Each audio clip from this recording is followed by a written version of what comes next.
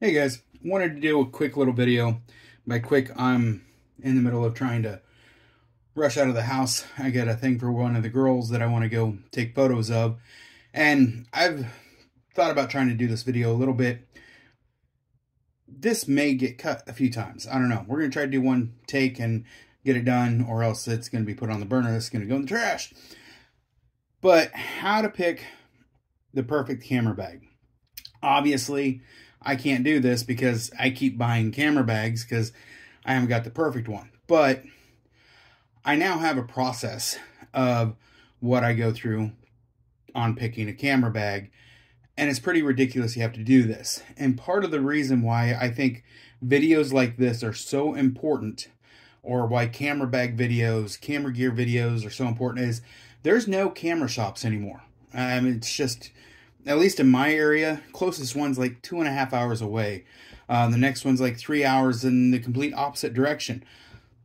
So for me to get my hands on some actual gear, it's just very unlikely to ever happen that I can take 5 hours out of my day to go look at a camera bag and see if it fits my needs. If they happen to have it in stock, they don't stock as much as what B&H does, that's for certain. But anyways, one of the things that I want to point out is like this camera bag here.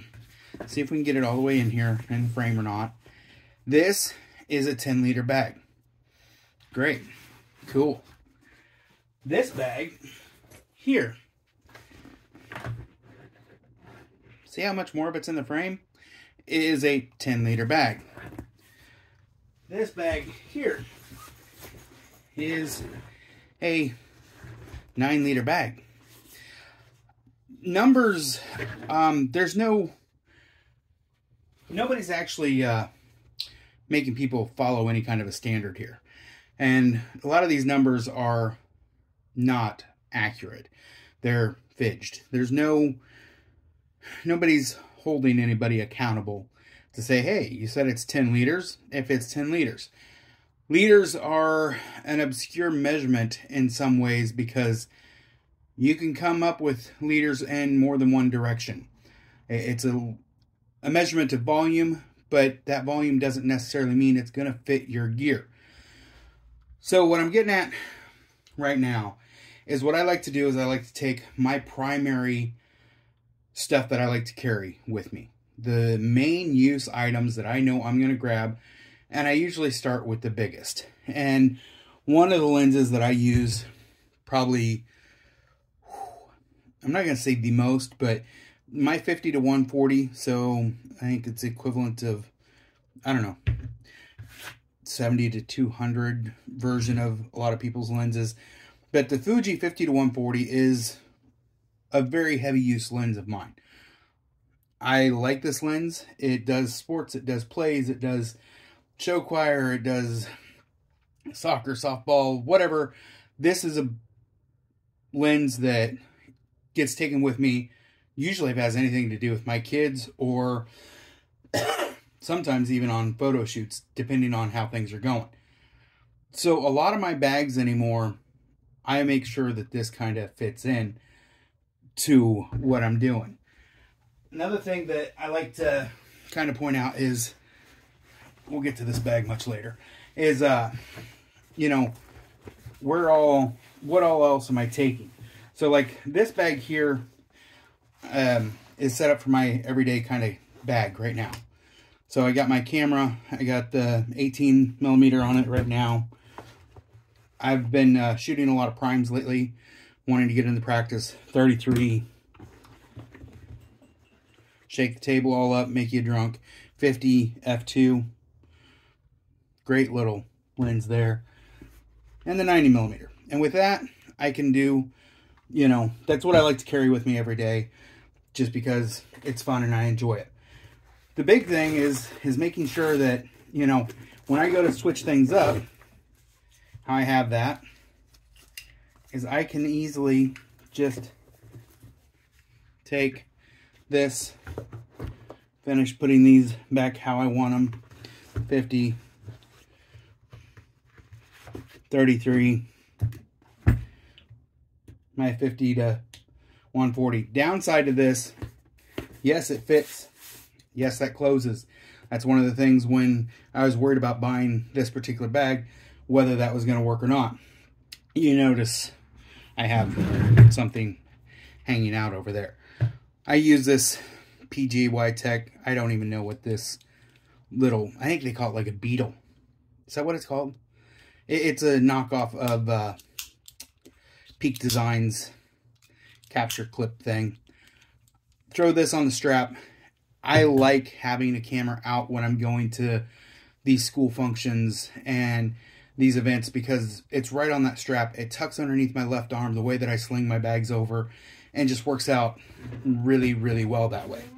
So, oh, it's 6 o'clock. My town has a 6 o'clock whistle. I don't know about your town, but I think it's kind of cool because it keeps me in check. I wish I had like a 10 o'clock whistle as well to let me know I need to be heading my butt to bed. So, the things that I like to do when picking a camera bag is I like to get all my equipment that I know I want to be using it for. Now, whether it's going to be a zoom primary bag. Oh yeah, that fits nice. I hadn't tested that one yet. Or a prime bag, or just an everyday carry it everywhere kind of bag. I like to make sure that I get everything organized out that I'm going to be carrying with me, taking, having handy, that I want. So, I know it sounds kind of silly to do all this, but I wish I would have been more thoughtful in doing this beforehand and actually just getting all of my gear out and about, seeing it on the table, knowing what all I want to be packing with me at all times.